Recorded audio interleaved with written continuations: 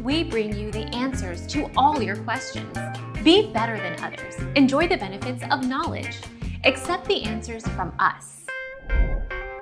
To use WPS function, please push the button for less than 5 seconds, and then the WPS LED will flash. To reset the router, please push the button for at least 10 seconds. With the router powered on, press and hold the WPS reset button more than 10 seconds until the SYS LED becomes quick flash from slow flash. Our mission is to provide accurate answers.